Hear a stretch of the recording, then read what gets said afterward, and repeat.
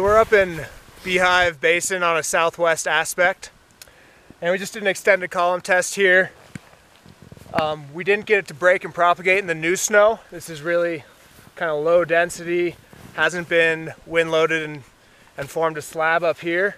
But below that new snow we have this one finger hard kind of previous wind slab sitting over these really soft, sugary facets that we've just become really well developed over those cold temperatures early in the season.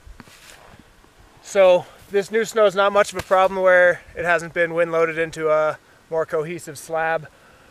But if we were to affect this weak layer, we could still trigger a pretty large avalanche on that.